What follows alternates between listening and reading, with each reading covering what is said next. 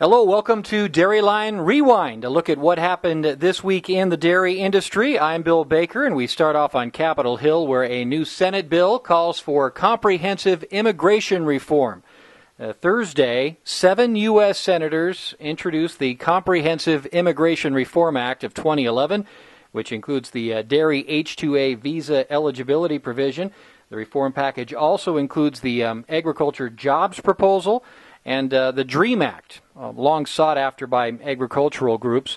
Both a mandatory employment verification system and a registration program are also part of the act as well.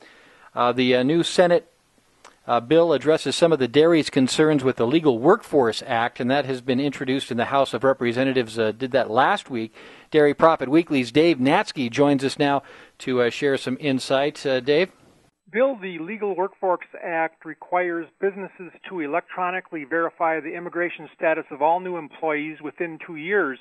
And while the bill offers a one-year extension to agriculture, including dairy farmers, making use of E-Verify mandatory within 3 years, agricultural leaders say any program to identify and eliminate illegal workers must also be accompanied by programs to ensure a legal, stable immigrant workforce to produce and harvest the nation's food supply. Greg Wickham, chair of the National Council of Farmer Cooperatives and chief executive officer of DairyLine Cooperative, said dairy farmers are already in a workforce crisis because very few Americans will do the intense labor required on dairy and other farms. Even with current economic conditions and high unemployment in the United States, Wickham's dairy co-op members tell him they have been unsuccessful in hiring and retaining domestic workers despite offering higher pay and more incentives. Wickham said the Department of Labor's current H-2A guest worker program is designed for seasonal workers and doesn't meet the year-round long-term needs of dairy and livestock industries. He warned the lack of an adequate workforce could be the final nail in the coffin for dairy farmers suffering through the tough economic situation the past 24 to 30 months. Thanks, Dave. The Comprehensive Immigration Reform Act of 2011, that's Senate Bill 1258, and the lead sponsor is Senator Robert Menendez, the Democrat from New Jersey, who introduced the bill, along with Senators Harry Reid from Utah, Patrick Leahy from Vermont, Richard Dermott from Illinois, Charles Schumer from New York, Kristen Gillibrand from New York, and John Kerry from Massachusetts. A couple of reports out this week. Wednesday's cold storage showed cheese stocks holding steady. So we take a look at the May American cheese inventory. That was at 620.5 million pounds. That was unchanged from April, but 1% above a year ago. Total cheese stocks amounted to over 1 billion again and was up 10 million pounds or 1% from April and 22 million pounds or 2% above a year ago. May butter stocks totaled 170.4 million pounds. That's 20% up from April, 20% below a year ago, though.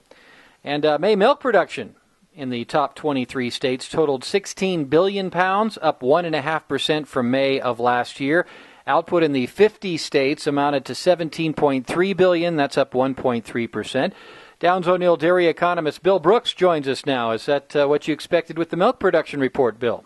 A little stronger than what I was looking for, but I don't know that it was outside of anybody's range that they maybe were looking for. Really, probably kind of a non-event. It was going the direction we kind of thought that it would, with the gains over the previous year, at least in the milk per cow, continuing to slow down, and we were looking at some very strong gains in milk per cow last year, so it's hard to maintain that level of growth, and then whenever you combine that with the wet and cool weather negatively impacting forage growth and crop growth. So even though cool weather is a good thing for the cow comfort and help them with producing milk, for folks who rely on new forages, either harvest or letting the cows go out and graze, the cool weather wasn't a positive for us. Holding back that milk per cow a little bit more than maybe what we would have thought as we were going into this year. And then on the cow side of things, a nice gain in cow numbers again.